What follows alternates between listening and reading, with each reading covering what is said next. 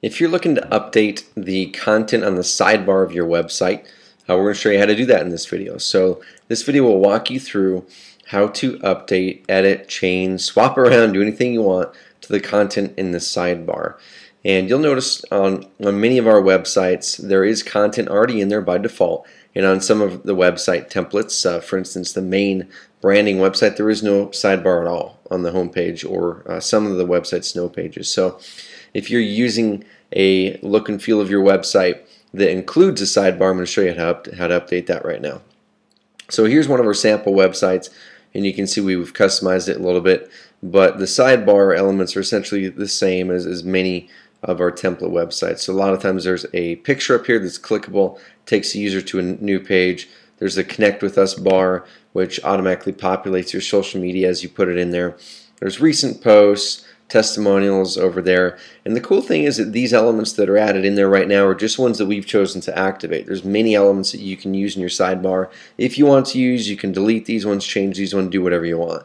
But just know that the sidebar as it comes to you is essentially a canvas where you can then make it better to suit your needs, change it, or you can keep it the same like a lot of our users do.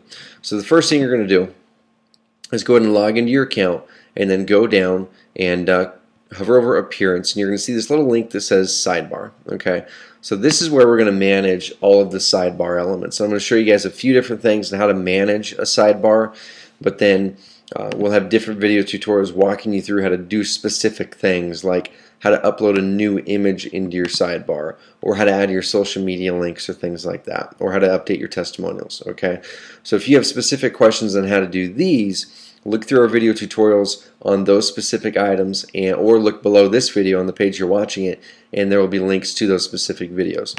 So the quick little tour on your sidebar, so what you're going to see is this thing that says widgets, and that's what we call all these different options on what you can do with your sidebar.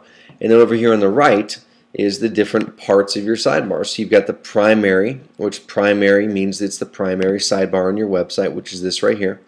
That's the one that goes across all of your different web pages. And the sidebar on your pages is going to be the same. Okay, so if whatever you change here is going to be the same sidebar as what's on this other page if you're choosing to use the sidebar on that page. Okay, so that's the primary sidebar. Secondary sidebar is if you use a 3-column layout. So as you've seen in other video tutorials, one really big benefit about Carrot is we don't bind you down on what the layout of your website can be. And what we mean by that is if you want a 1-column layout with no sidebar, awesome. You can do that with a click of the mouse. Look at our layouts tutorial. If you want a 2-column layout, just like it is right here, awesome. If you want a 3-column layout where there's actually this and then another column, you can do that as well. That third column is this secondary box. Okay, you'll see it's not in use right now, because very few of our users actually use the secondary column. And then down here we've got these footer options, and these are in here for more advanced users.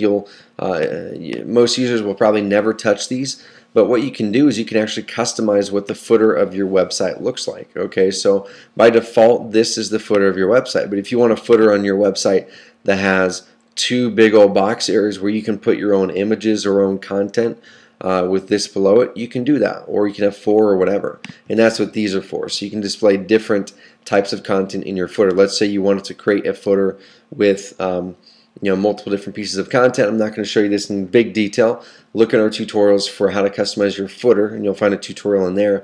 But let's say you want to add a video. All you have to do is grab this embed video widget, grab it over there, put in your the video, and you're good to go. Okay, so that's how to do that. Or let's say you didn't want the video. I'm just going to go ahead and delete this. You wanted an image in there or something else, a Facebook like box. Okay, let's say you wanted the Facebook like box in there. All you have to do is put in the ID of your page or the name of your page. Click save, and now you're going to have a Facebook like box in there.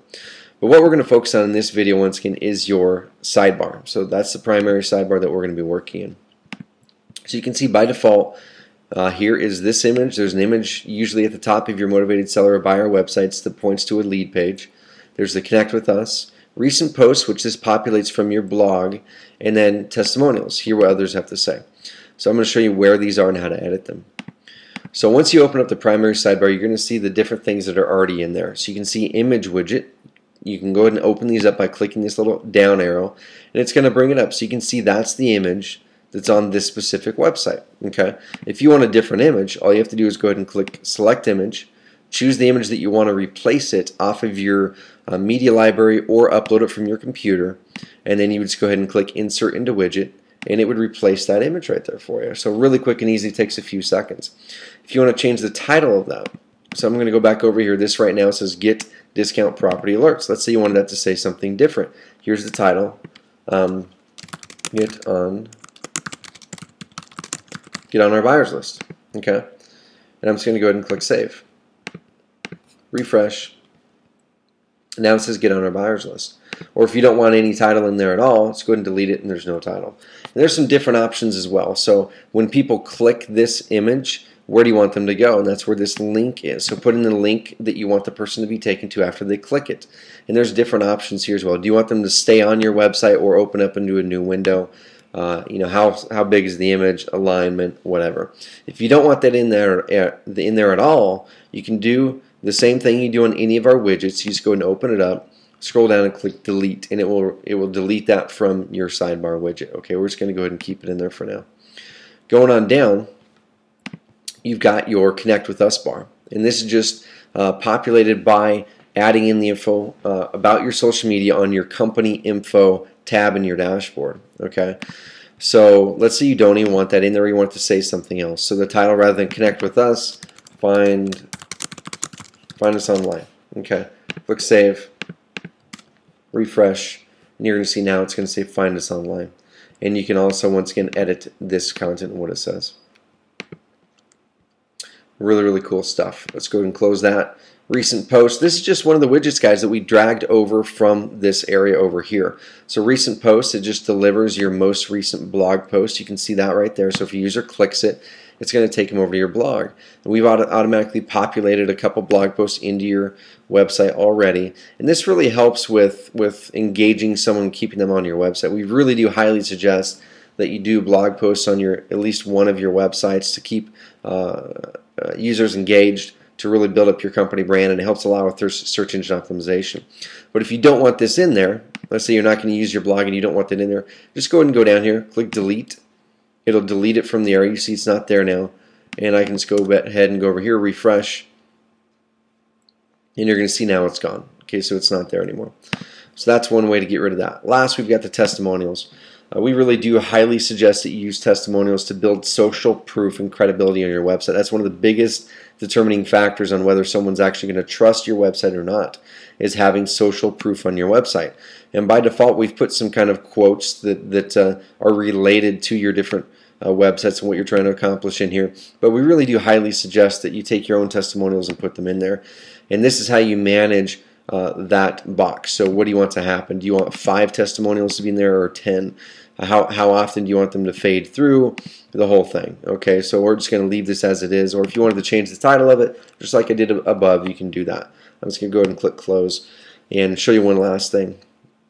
So the last thing is, once again, we've got these different widgets. So if you wanted one of these elements in your website, it's as simple as dragging this over and inserting it right in the sidebar. So if you wanted a Facebook like box in your sidebar, just grab the Facebook like box element right there, put it where you want it to go. Let's say you want it to go above the testimonials. Go ahead and drag it above the testimonials. Go get your Facebook page, so you can title us, like us. Get your Facebook page. So I'm not talking about the entire URL. I'm talking about just the name of your page. Okay, so whatever comes after the facebook.com/ in your page name, that's what you're going to put right here. Then you can choose to show faces or not, show the stream, show the header, click save, and then it's going to be in there. Okay, so that's a really cool option that we've made available for you. I'm just going to go ahead and delete that.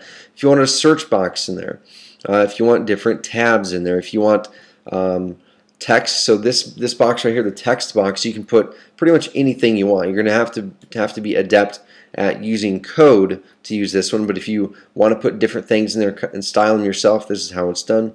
You can put your Twitter stream in there, all kinds of really cool things, guys. So a calendar in there, archives, blog information, or you can build a custom widget, different things that you can do. And if there's different things that you want to do that it looks like our system isn't letting you do that, let us know, and odds are it can do that, and we'll show you how to do it. So that's how to really edit and customize the sidebar content. Okay, and once again, there's individual tutorials walking you through how to do specific things in here, but if you're looking to go in and just swap out the image because you want a different image in there, or an image that says something different, or maybe you don't even want an image at all, that's where it's going to be done. If you have any questions about how to edit your sidebar, hit us up on support or live chat. We're here for you.